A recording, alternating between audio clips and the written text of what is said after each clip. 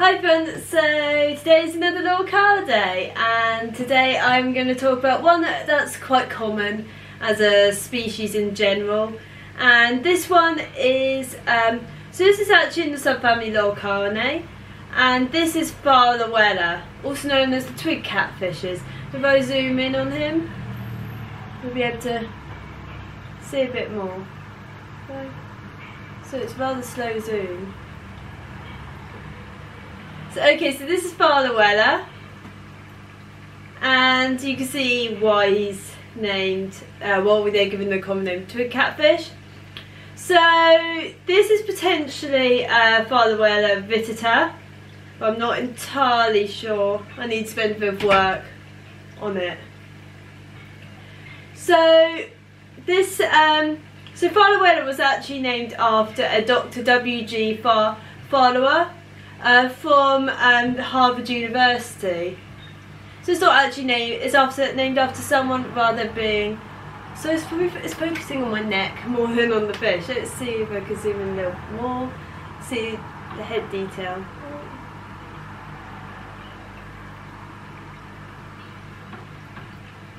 Yeah, it's just focusing on me, that's a bit better, but so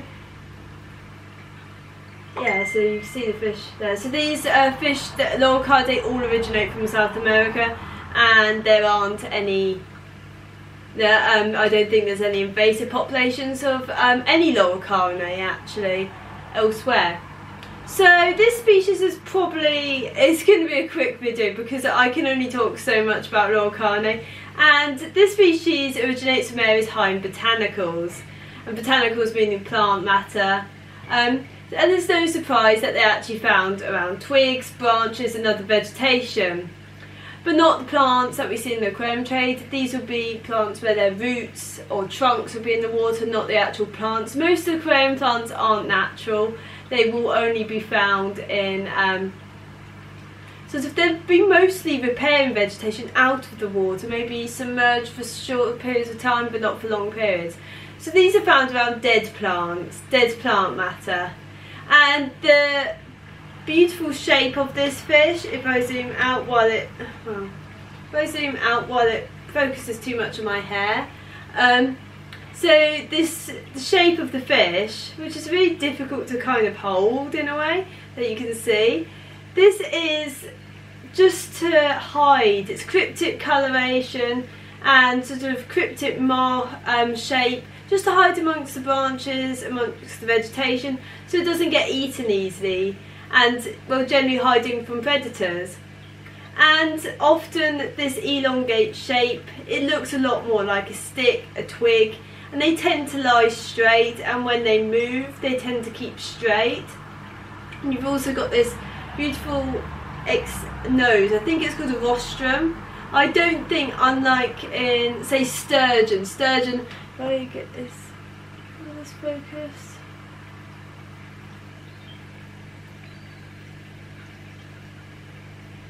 No, maybe not. But yeah, sorry. But this I don't think has any sensory uses, although catfish are covered in taste buds, so it probably will extend the ability that the fish will be able to detect food. So the coloration is brown like a twig. It kind of breaks up the appearance. It's usually darker around there, around the lateral line area, and then you can see it follows on there. These fish are absolutely brilliant at hiding. A lot of people won't notice them in stores, and they're rather, I find, hardy once acclimatised. So these fish are probably tolerant to a wide range of parameters as a genus. They're found throughout South America, but generally I would say around sort of temperatures of 24 to 28 degrees, but researched individual species. They aren't the easiest to identify, and they're usually imported as the wrong or random species. They're not great swimmers, as I said, and they tend to shuffle along the moving sort of straight. Focus is absolutely a nightmare. They tend to sort of shuffle along, or they tend to sort of move using their mouth rather than other body parts. They don't really swim, they're not the greatest swimmers anyway. You can see they've got very small fins. Their tail fin is, tail fin, caudal fin, usually has long extensions, and these got damaged I think in the alcohol, but they usually have long extensions to this, and it kind of probably merges their appearance a lot more with the wild. They are, like all lorcards, they have dermal plates. These are not scales. These are made of bone, and this allows the fish to have added protection, and also it gives it some rigidity. It's sort of a better camouflage, I'd say, in the environment that they live, because they do look a lot more like a stick with that rigidity to it. So their diet. These are specialist periplankton or all-fruit eaters, and they are really herbivorous. If I zoom in, okay, so you can see the mouth here. Its dorsal is ventrally placed. It is a, you could say, inferior mouth. Oh, there we go.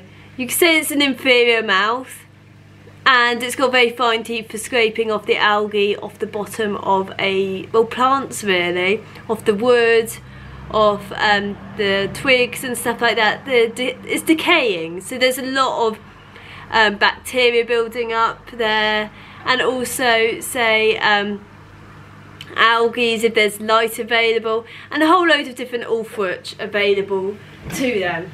So this species is feeding on that. They are herbivores in the broad sense, but there's likely they will be eating a level of, I guess, sponges. So that is an animal, and as is bryozoa, but generally I'll say herbivore just by the sort of mode of eating that they're doing. And the proportions of each will depend on the habitat.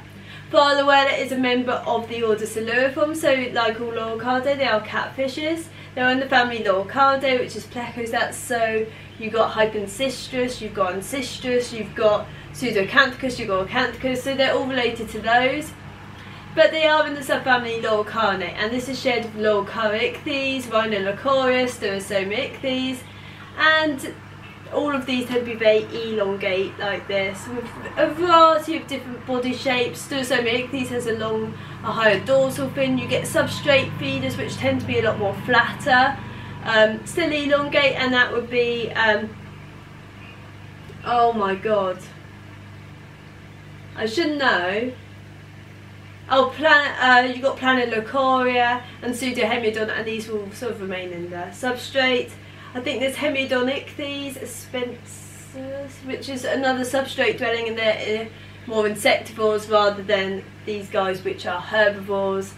So there's a whole range of different ones, and you just only got to look at their body shape. They are fascinating, absolutely beautiful fish, and I think they really need a lot more appreciation than they get most of the time. Anyway, thank you for watching. Only a quick video, but anyway, thank you.